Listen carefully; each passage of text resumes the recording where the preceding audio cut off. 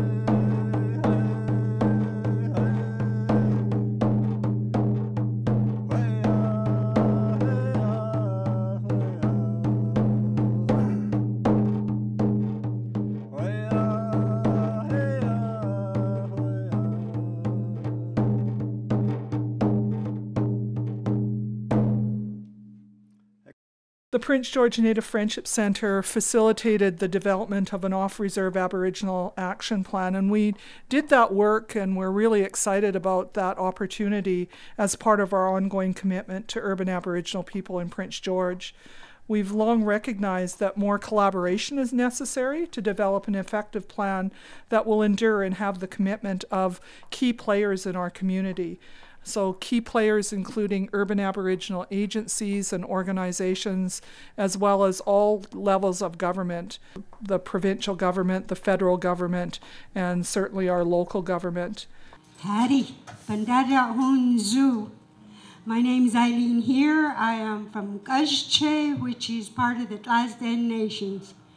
I am a senior now, but I taught and developed language curriculum material for 26 years so I can read, write, and speak my language. Must see. Danse, my name is Barb Ward Burkett, and my traditional name is Wahiak Wapatasko in Cree, which is my language and my lineage. That translates to Sea's Far Woman.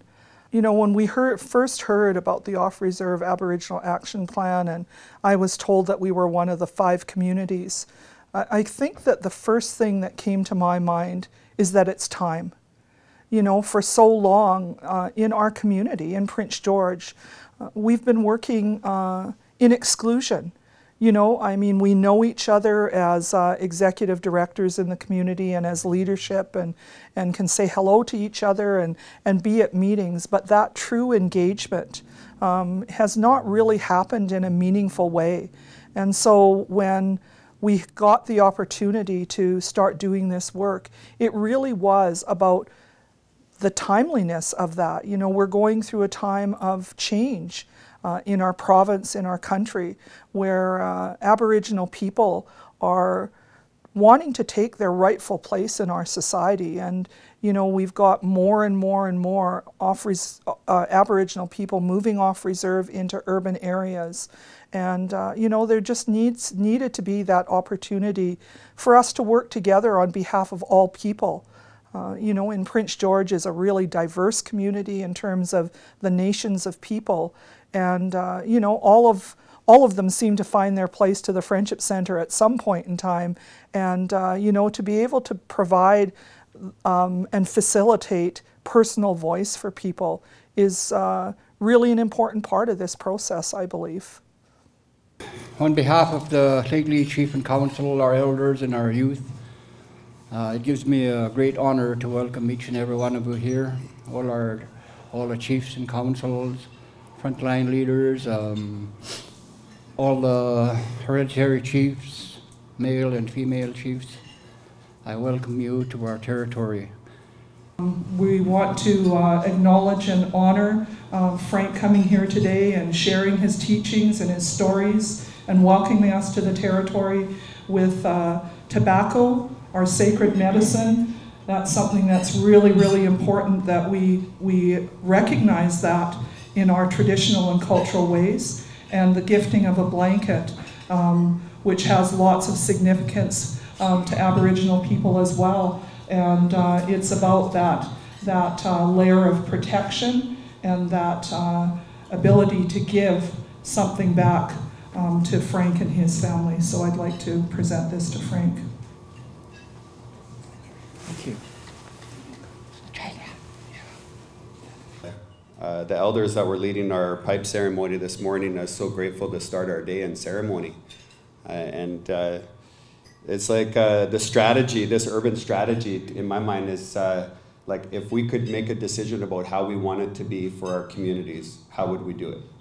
If we had control over the way we do business, how would we do it? That's exactly how we would do it. We would have way more ceremony. You know, that's how we would conduct ourselves differently. First and foremost, we would invite ceremony into our work.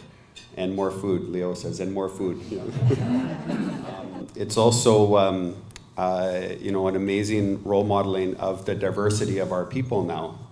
You know, and part of this whole off-reserve thing is that, you know, we have people from our own territories and people from other places, right? And there's a lot of reconciliation that's still going on between us, between people from different First Nations, from mixed blood people, from Métis people, and with non-native people. And you're seeing like the I don't know more and all of this, like it seems like the time is on us. You know, it's happening, right? People have to talk to each other. We can't do it without each other. We have a perfect storm of problems of economic and environmental and cultural and spiritual, and we just can't do it without each other. When we prayed this yesterday morning, this was right in front of us like this, and it came into here today. And what I'm gonna do, and I want you to stand up as soon as I say that word. If that's how you feel you are, stand up and let us look at you, all right? Because we had that ceremony this morning, and when we had that ceremony this morning, right away, the Creator was present, because as soon as that sweetgrass lights up and as soon as that drum sings, the Creator, He comes there. Also, many of our ancestors come to be with us. So, when I say one of these 7 teachings, someone stand up, and not just women or children, but everybody. As soon as you hear the honesty, stand up like a warrior. Yell. Love.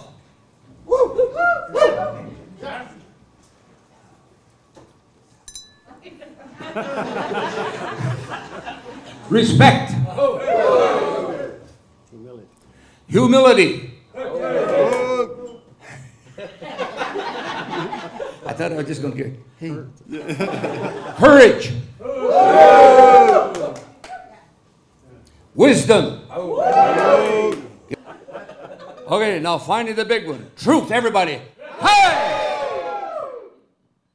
We need to start listening to the old ones, the wise ones that are in this room, the sacred people that have been put on earth for a purpose, to serve. And you are all those people here. You carry a very responsibility. And that's why we need to talk the walk, or walk the talk. But I want to let you know that you are very beautiful people. And never ever call yourself down. You choose your own path. And we all help each other. Just because I'm 75 years old and been there and done that, doesn't make me any better than anybody here. I think each and every one of you can come up here and speak eloquently. But anyway, it's an honor for me to be here, for my spirit to be connected with yours today. And don't hesitate to ask anything. Just to get back into this sort of overall stuff, I've got this as the objectives. So the objectives are to improve the range of socioeconomic outcomes for off-reserve Aboriginal people. That's one of the overarching sort of big objectives. Improving the conditions, programs and services, policies and strategies for off-reserve people. Increased institutional organizational capacity. Increased awareness and understanding of who off-reserve urban Aboriginal people are, including a better understanding of their history, their culture, and their traditions. Improved relationships and capital through relationship building. That's what I would say this is an important first step in doing that. Improved understanding and response to the root causes leading to and healing and reconciliation. We're going to be breaking into four stations with strategic questions attached to each.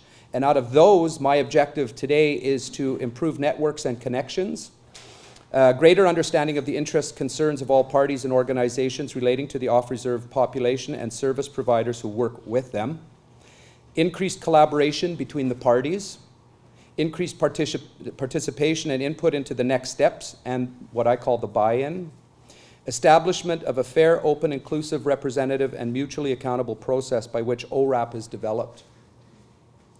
I say discover, dream, design, and destiny are what we're here to do today.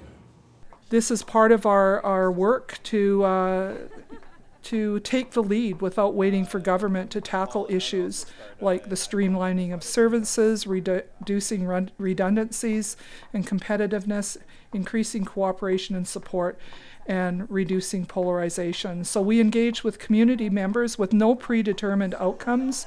We wanted everyone to just come together and to have a personal voice and to really speak about the issues that impact urban Aboriginal people. We facilitated an engagement process that we believe set the stage to explore our collective community potential by tapping into the vast wisdom and history of urban Aboriginal people and the organizations in Prince George that care for their interests and well-being. We worked in collaboration with community. We identified ways that we can work together to improve the lives of urban Aboriginal people in Prince George. From these efforts, we've developed a framework for a plan for action. The action plan will be used to promote collaborative strategies to funders. Also, we hope this work will create a legacy of strong relationships and understanding amongst community partners, which are shared values that will assist everyone and extends beyond the implementation of this action plan. We want this to be a process where it's the beginning stages, where we've set the stage to work together without, to work together in harmony, I guess, so that you know, we are all on the same page when it comes to addressing the needs of urban Aboriginal people in Prince George. Well, I think when we started this whole process, what I wanted out of this process more than anything is for all of us to be in one room. At no other time, certainly in the days of the Friendship Centre, have we had the mayor, the superintendent of RCMP, the Aboriginal district principal of the school district, federal and provincial government partners, officials from the Métis Nation of BC, elders, lots and lots of elders. And that happened here. We had 70 people in that room, and it was a historic moment. All of the work that we're doing as urban Aboriginal people is really work that we're doing on behalf of our children. We're laying the groundwork, we're laying that foundation so that they can experience success in whichever way they define it as. Now